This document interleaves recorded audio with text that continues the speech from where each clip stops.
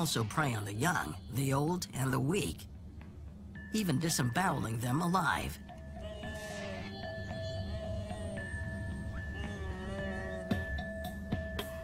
And they do it all with that big, ugly smile and a blood-curdling cackle.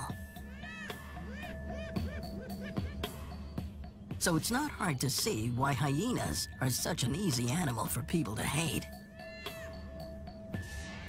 Except that many other predators commit the same easy kills, including the noble and brave lion. As it turns out, the difference between hyenas and many other predators is only skin deep. Despite their skulking scavenger reputation, hyenas actually hunt and kill 95% of their prey. Don't let their looks fool you. Hyenas are intelligent and even brave.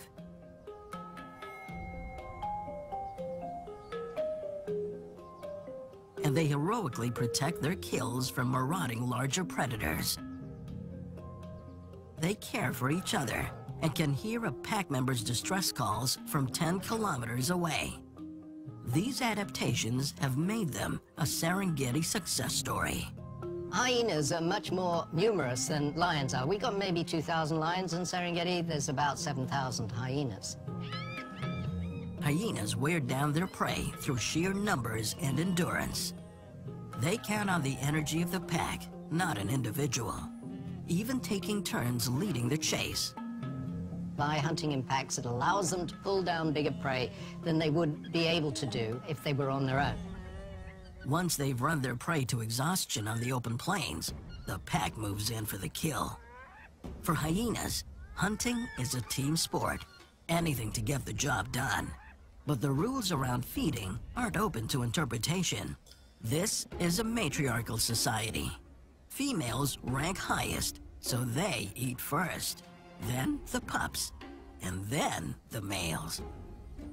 Any hungry jokers who get caught jumping the queue will get a walloping to remember from the boss lady. They also must endure the pestering of obnoxious and higher-ranking juveniles, or risk violent reprimand. Savage brutality isn't the only method of discipline. That shrill cackle can also be used to resolve disputes.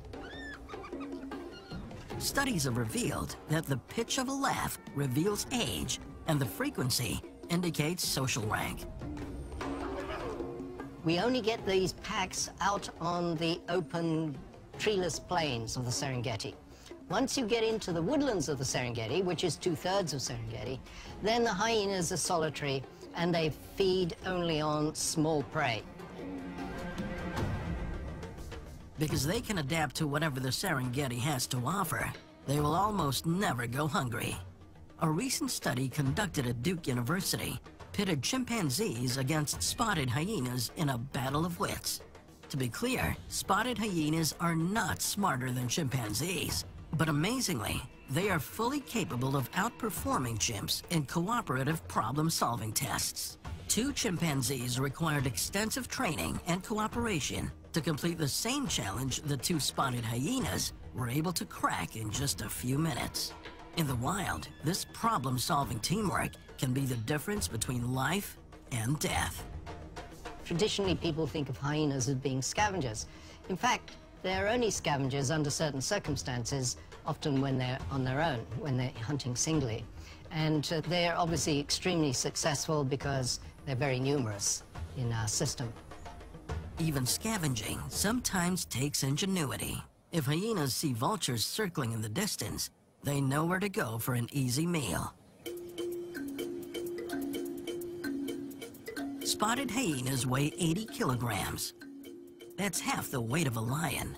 But incredibly, they have the same bite force, 900 kilograms per square centimeter. So if they find bones already picked clean, they can still crush and eat them to extract the nutritious marrow inside. A big cat wouldn't bother, and that alone is a reason why these incredible survivors deserve more respect. They might not be pretty, but hyenas always get the last laugh.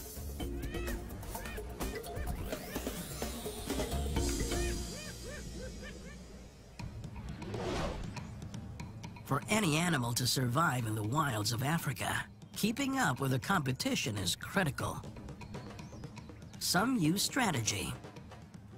Some use strength. Cheetahs use speed.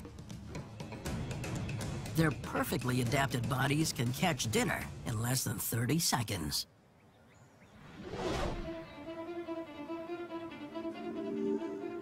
Leave the brute strength to the lions and hyenas. At less than 80 centimeters tall and barely 50 kilograms, the cheetah is built for speed.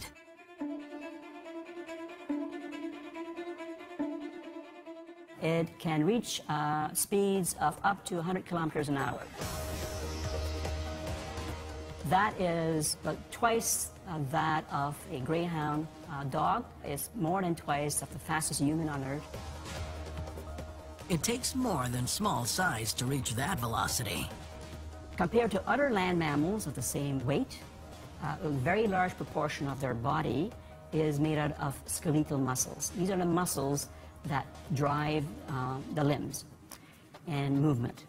They have very long muscle fibers and very strong muscle fibers that contract at very high rate. The cheetah's spine works like an extension of its hind legs. As the legs move forward, the spine bends and recoils, driving those legs backwards. This then creates a lot of force at a very high velocity, accelerating the animal forward. In order to fuel the high-speed chase, cheetahs have adapted an efficient way to breathe. In order to then move that fast, you require lots of oxygen. So they have then physiological adaptations in addition to the muscular and skeletal adaptations. Is that they have very large nasal passages to allow lots of air to go to their lungs. They have relatively large lungs, and they have very large heart that contracts at a very high rate. Cheetahs are built for speed, but a predator cannot survive on speed alone. They have adapted different strategies that allow them to hunt solo or in groups. Female cheetahs with no cubs or cubs too young to hunt are perfectly happy to fly solo. When the cubs are old enough to hunt, they join forces with mom to hunt in a group.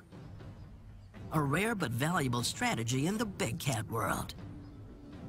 Adult male cheetahs also hunt in groups. But whether solo or in a group, their slight stature limits the size of their prey. But that doesn't make the hunt any easier.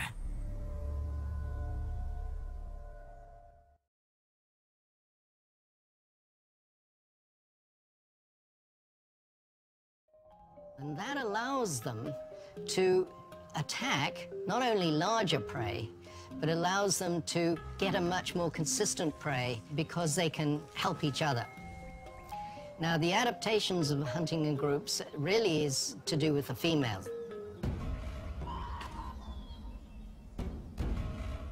They cooperate with each other when they're stalking so that they can create the greatest amount of confusion when they eventually charge, and the prey that don't know which way to run. Lionesses can run close to 80 kilometers per hour. A shot at an ambush, hiding in long grass near a water source, waiting for thirsty prey to wander within striking distance. Once the lioness downs her prey, a quick chokehold crushes its throat, cutting off the airway.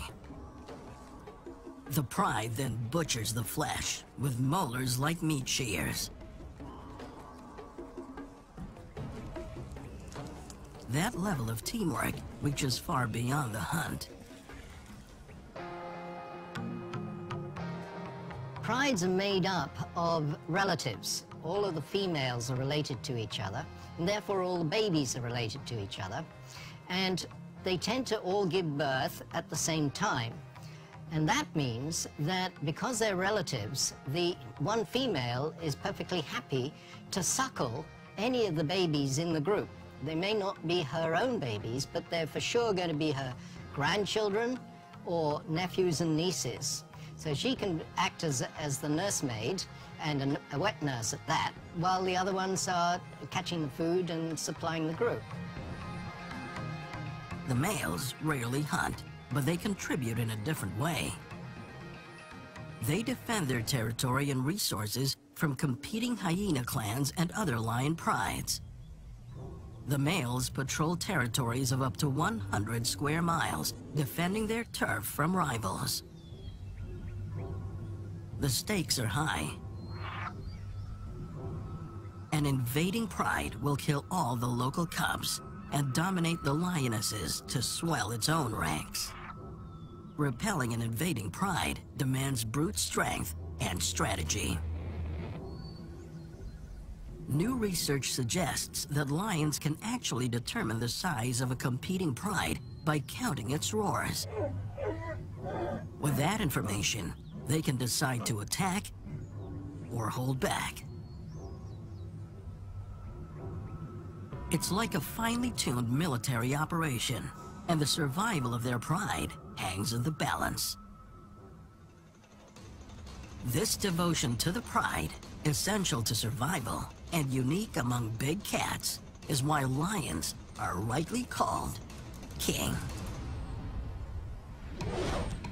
Lions get all the glory, and hyenas get none. Demonized as ugly, noisy scavengers that steal other animals' kills, hyenas have an image problem.